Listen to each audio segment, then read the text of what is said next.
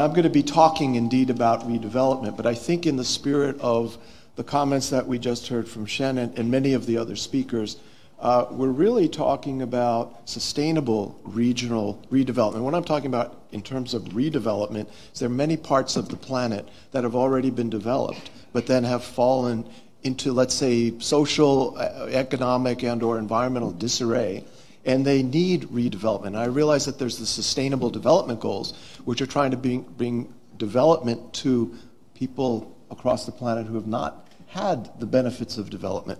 But we're also talking about a large part of the Earth that needs to be redeveloped in a sustainable way. So I'd like to focus on that. And one of the other things that I would like to insert into my thinking, and your thinking hopefully, is that this is really built on infrastructure, okay, infrastructures.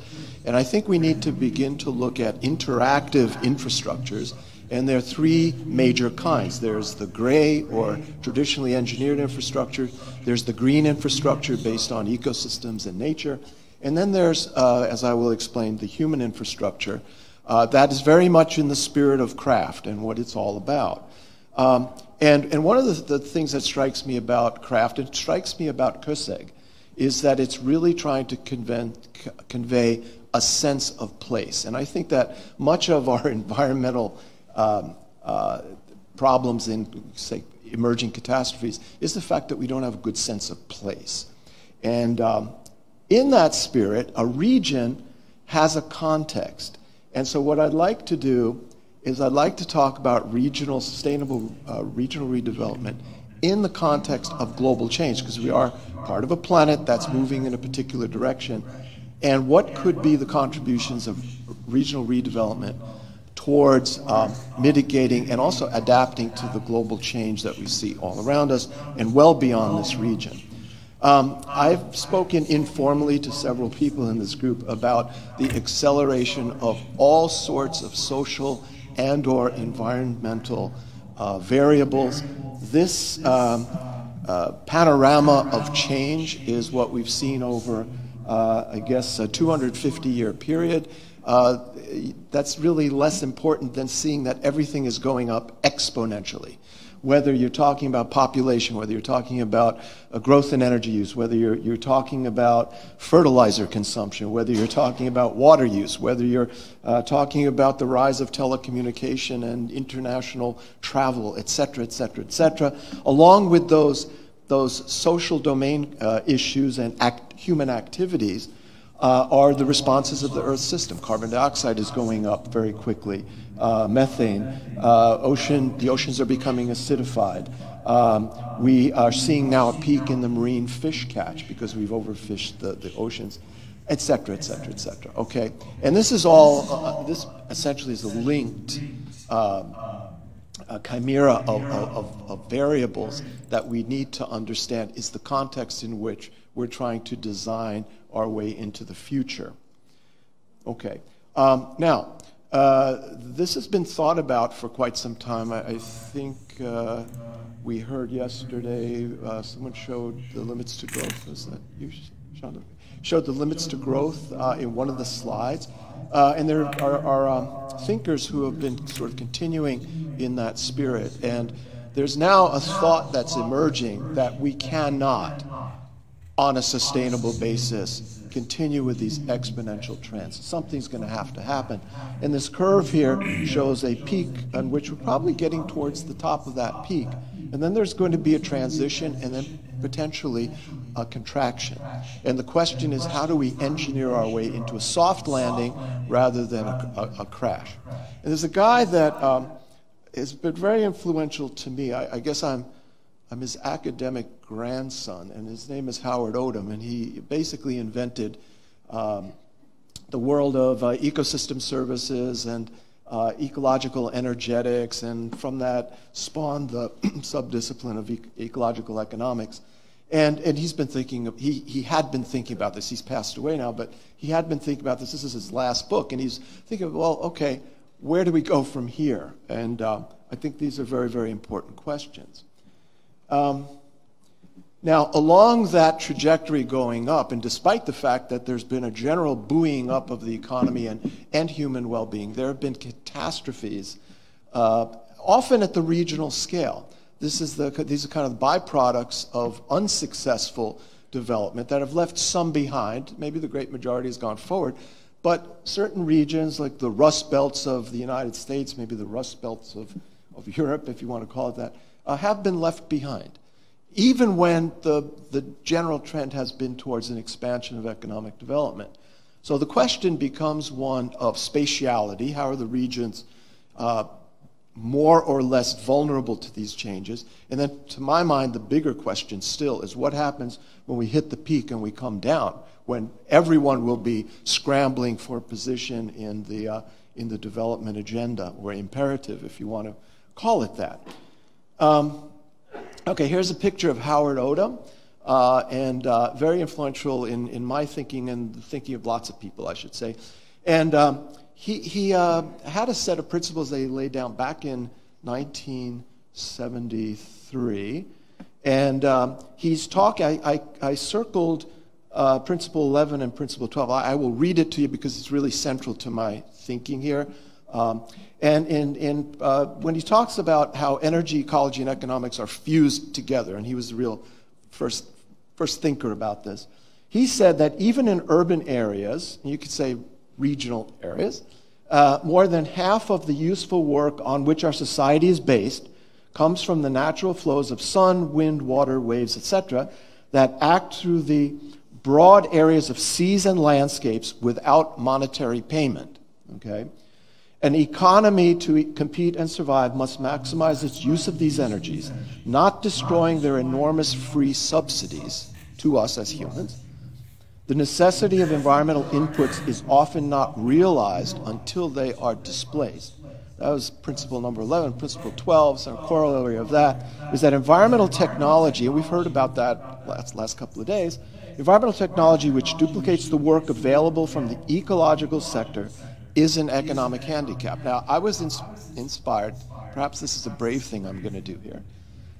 That guy there was me when I was reading this. Now, it took a while to get the beard, and young men in the audience, if you're trying to grow a beard, like, Ferry, just give it another 20 or so years, it'll come in nice and thick, okay?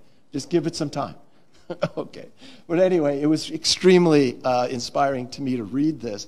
And at the time I read this, this was a very abstract idea. Now, in the last, I guess, half century, literally, I and my colleagues writ large, I've developed toolkits to analyze what this is all about. And I'd like to reveal some of what we've been thinking about, because this guy, Odum, really captured the essence of the question. Okay. Before getting into some of the results, I did want to mention the Sustainable Development Goals, which otherwise would be a complicated affair of interconnections along the lines of the last talk. Indeed, all the SDGs, all 17, are extremely interconnected with each other. However, there's an organization to the way, in some sense, the planet will develop. And there's a hierarchy in my mind. And this is not my diagram, but there's a hierarchy that I could certainly agree with that's captured by this particular diagram. And that is that if you want to grow a successful economy, and you want to grow, if you will, or develop an equitable society, you've got to have a biosphere that's functioning.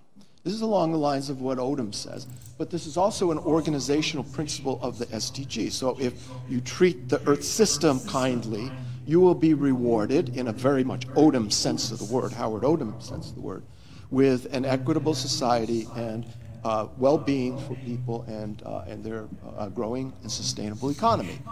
Okay, this is there's lots of theory that goes behind this. No time to discuss this, but if you accept that as the framing, I think we can proceed.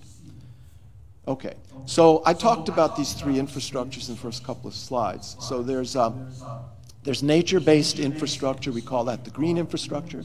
Green infrastructure up top corner there can be well managed and can be appropriately used by humans to convey services. These are called ecosystem services.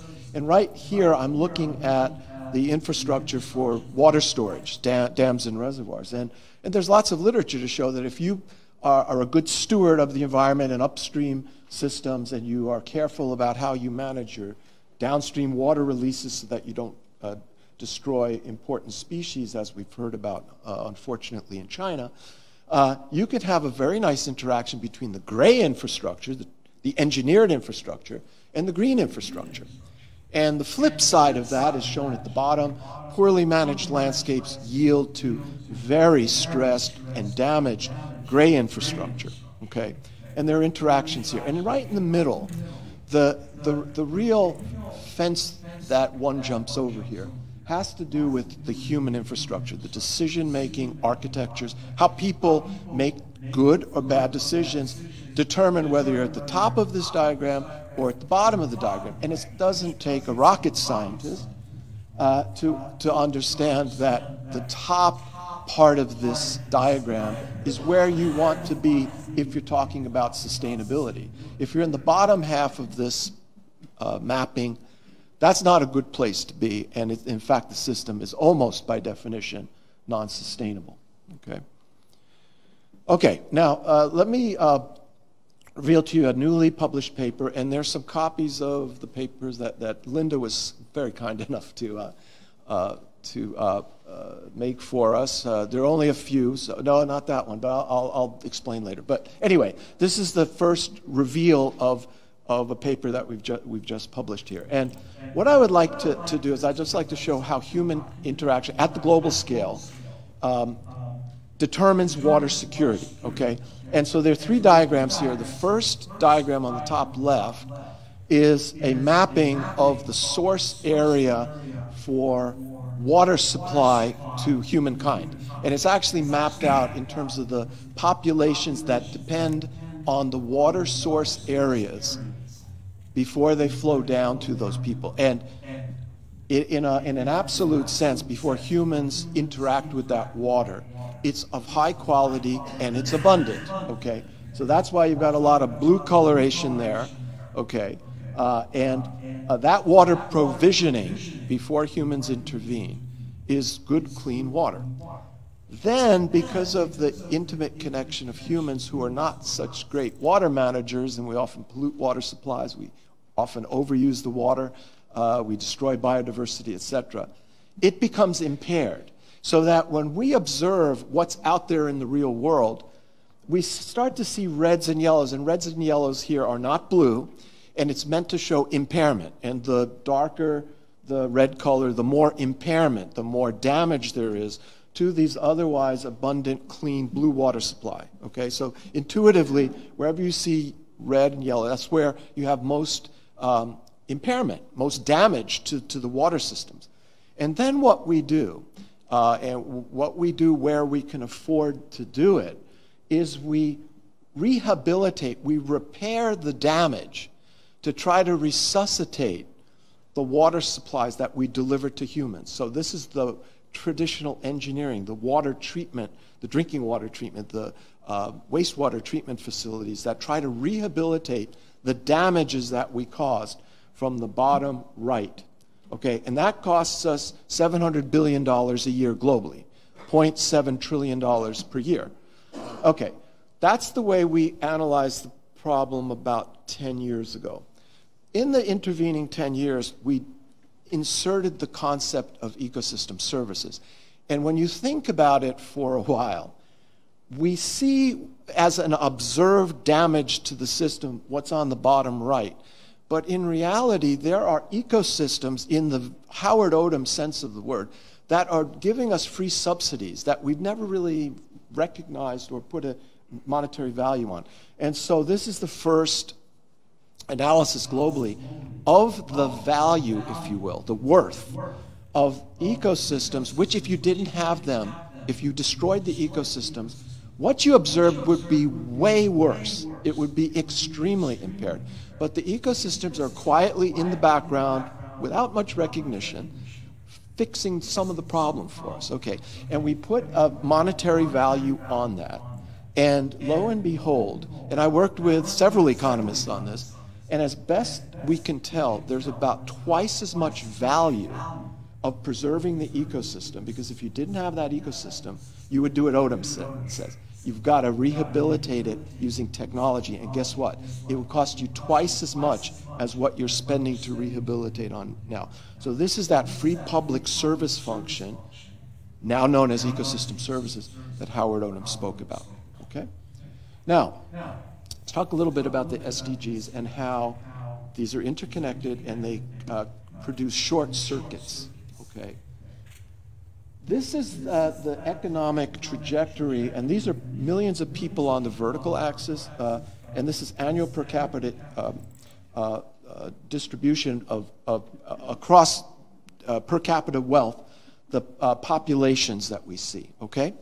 And there are three trajectories, one for year 2000, 2030, and 2050. And what you see is this movement of the blue curve transformed into the green curve, transformed into the red curve.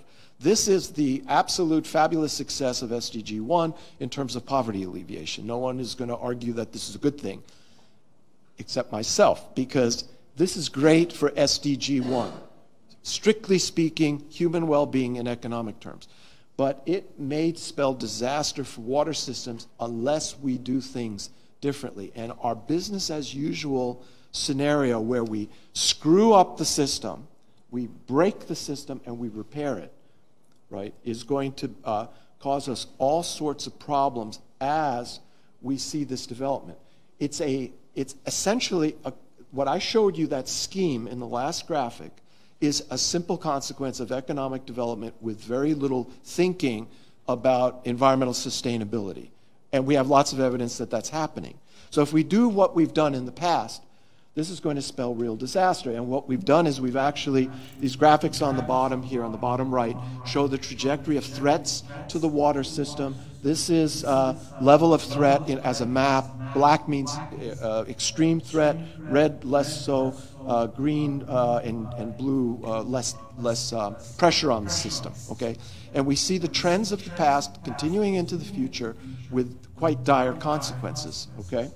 Now, one thing that we see with business as usual, we do nothing different than we have in the past, and that's why we have to really think about redevelopment, because the past is going to get us into trouble. The map on the top right is a proportional increase in our dependence, our deployment of traditional engineering. And there's a whole sector of the economy, we said $700 billion a year in that sector. So there's lots of reason for that sector to promote more engineering. And in fact, business as usual would show that we're going to deploy more and more and more traditional engineering. And the darker the blue means the more rapid rise in the deployment of traditional engineering that the sector is championing, and I don't blame them for that. They're trying to make money, right? So in many parts of the developing world that don't today have traditional engineering, that sector's going in and advocating for investing in traditional infrastructure. That's well and good. But at the same time, we see on the bottom the green infrastructure, so the ecosystem services that we're talking about. And the condition of the natural capital, the condition of nature, is not blue and green. It's brown in many cases and yellow, which means that it's being destroyed. So in the next 50 years, or not, well, from now it's less than 30 years, we're going to see a dramatic expansion of engineering and a dramatic expansion of environmental degradation.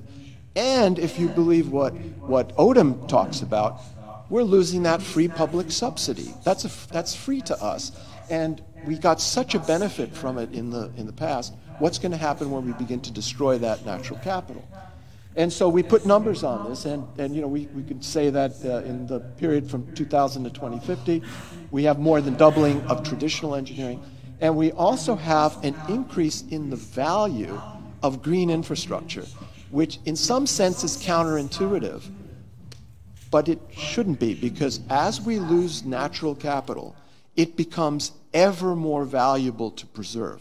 And by our best guesstimates, it's going to still be larger in terms of its value to society, the green infrastructure, than will the traditional engineering. But the whole idea is to recognize the value and not destroy it.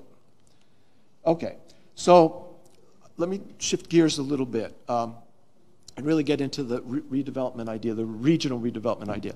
So if we're talking about climate readiness, climate mitigation, climate adaptation, the recent assessments, and I guess you could start with the IPCC, but you could also point to the U.S. National Climate Assessment.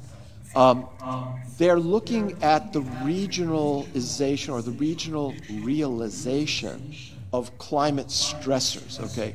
So yes, there's the global problem. It's the world is to some degree mixed, but it's not mixed perfectly, and there are going to be winners and losers, and it's these regional stress points where there could be many, many people dependent on a stable climate that won't see a stable climate. Okay, so that's where the real problem arises. And so we really need to be thinking about the regionalization of the impact and how regions can interact coherently and productively to try to work this existential challenge out. Okay, and this is actually from our friend Odom again, where he's talking about how we're going to come off that expansion curve, come back down, and hopefully with a very smooth landing. And one of the things that he looked at is and it's a reflection of the reality, the Earth will be an urban Earth. It will be a city-dominated Earth, okay? And he was talking about designing cities of the future, and very much, I think very much in the way of KRAFT, and in some sense, talking about how these hubs are interacting, and you leave green space, and you have transportation and communication that brings things together, and I think great minds must be working alike, Ferenc. I think this is very much KRAFT thinking in my view. Okay, well, we tried to put this into action a couple of years ago.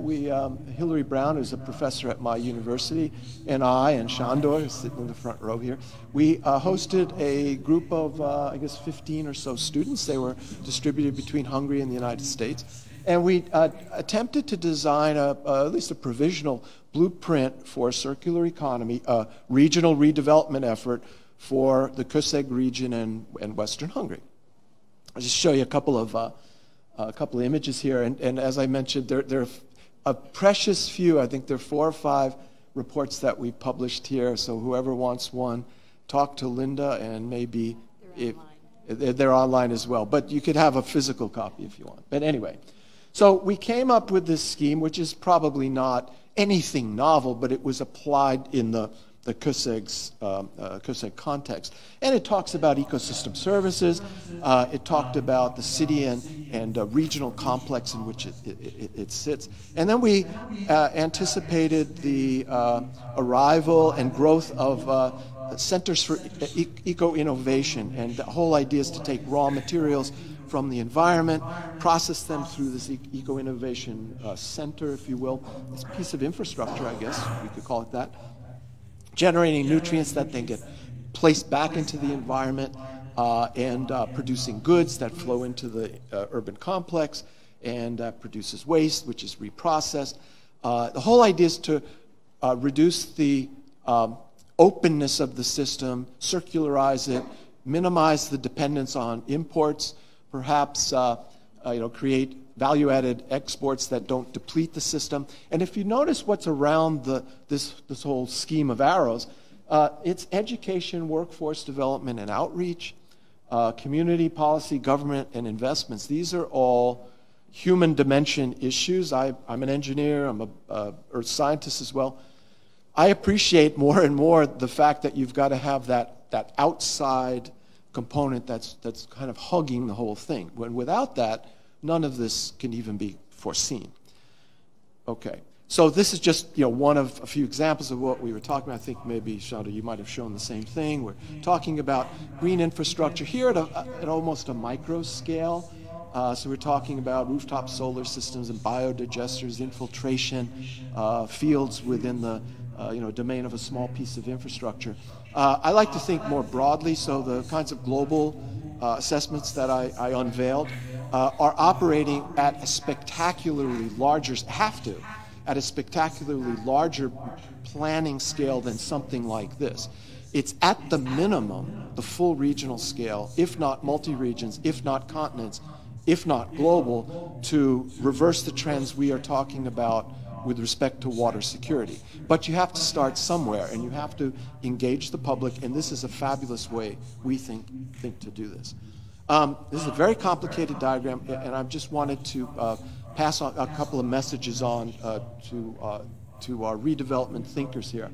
I have a U.S. National Science Foundation project. That's a group project that involves several organizations. It involves about 20 or so researchers, from senior researchers down to students. We have a modeling scheme where we work with stakeholders, we work with Earth system scientists, we work with climate modelers. We have simulation models that produce a set of outputs, we model variables that allow us to test hypotheses. We try to understand how a regional system, in our case, the Midwestern U.S. and the Northeastern U.S., how it behaves as a functioning unit. And then we work with stakeholders to find out what their particular concerns are. And we try to engineer, if you will, the questions that we answer with our models to the needs of the stakeholders. Okay, so stakeholder engagement is very much part of a co-design process, which is essential. I think the essential ingredients for our study, and I would argue for any redevelopment KRAFT type thinking, are analytics, okay? And so we have geospatial analysis, we have systems dynamic modeling, and that's particularly important to look at alternative trajectories. I highlight it here because it's important, socioeconomic context. You cannot even think about this stuff without understanding what the backdrop is socially, politically, culturally as well. And then engage the stakeholders, okay? And I think that this as a pillar of KRAFT thinking is probably important, because otherwise it could get abstract. And I think the idea is to make it very concrete and ask specific questions and get, in many cases, numerical answers. And that's okay, because you can express numerical outputs from models to a user community very easily, especially when you put it in dollar terms. That's what we've discovered. Charlie, how much more? Just three more slides. Okay. So let me just talk about an affiliated issue, and that's preparing the next generation workforce. Okay. And this diagram here it shows a very quick evolution of the thinking about water systems in the Earth system modeling or Earth system analysis community over the last 15 to 20 years. We used to just look at water, but we realized around the turn of the century that you not only have to think of the physics of water and the distribution of water by itself, you have to think of its chemistry, you have to think of its role in the Earth system and supporting biology, and you also have to have the human components of this. So we were thinking about this for the last 15, 20 years. And the engineering community, and I complained a little bit about this in one of my interventions, that engineers from around the planet are very stovepiped and very myopic often in preparing the next generation students. I love using this little diagram, which is a Swiss Army knife, which may have been the way to look at management of the environment in the 20th century. But in the 21st century, the Swiss Army knife becomes this crazy, unwieldy affair. But it's nonetheless what we need to do because of the thorny, wicked problems that we are encountering. And I'm not the only one thinking about this. There's a move, at least in the U.S. educational system, to try to broaden the perspective of engineers. I think I'm 100% behind that, and it's absolutely essential to get the humanities back into the engineering domain. For those of you who work with me, you know I'm very much a champion of events and very concrete things, okay? So I'm going to present a thing for you in a minute. Last traditional slide is going to be the argument that we cannot do this by ourselves. It's no one institute, it's no one principal investigator. It's a group, it's a family effort, if you will. And we all have to join hands here to solve these thorny problems. And It's not unidimensional. It's that Swiss Army knife with many, many different blades. Okay, so last night, my last slide is right now. Last slide came about, this is after, I have to admit, it was after a couple of glasses of wine, and discussion with several people in this room, and a nice dinner that we have, a post-dinner that we had with Ferry and Akos and Marianne. And we came up with an idea as an event that we think would have great public relations value. Yeah? Okay, so our idea is to have a Pannonian nudgy competition, okay? And I think Ferry said the good old engines of sustainability. And this should be an event I think could be built around the cultural year of West Pannon. And let's look at what we could do. What could we do? Well, first of all, there'd be categories of entry. So you bring your nudgy to the event. You enter. Everyone knows who nudgy is. Oh, nudgy. Sorry, grandmother. So the grandmother. I hope that translated. They said it did. Okay. So this is a grandmother competition. Okay. And so what could we possibly enter them into? So first of all, there'd be a class of event. It could be called the gentle scolding event. Who's the best gentle scolder? Babysitting. Who's the best babysitter? Right? My favorite. Who bakes and there's you have even a egg toyash breaking ceremony. Yeah. If we want. Well, we have palichinta and we have gombots and daria. That'd be a separate contest. We'd have hot foods as well. Don't forget they cook hot foods as well. We could have a handicraft race. Who can sew the fastest kezimunka? And oral history. Don't forget the oral history. And last but not least, which I think is relevant, grand prize, the KRAFT Regional Redevelopment Essay. So there we go. So anyway, if you adopt this, we'd like to work with you on this. So that's my last slide. So there we go. All right. Okay. Thanks so much, Charlie. One last thing. Could you just put the last slide on? So Linda has some copies of these documents.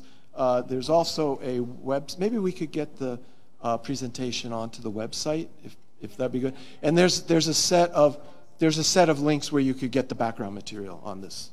And one of the things I didn't mention that we had a paper that came out in terms of water conflict in Europe that was published in the Hungarian Hydrologic Journal just recently that I didn't even talk about, but it's relevant, I think, to the thinking at large here. So feel free to contact us to get that information. So, okay, thank you. Thanks so much.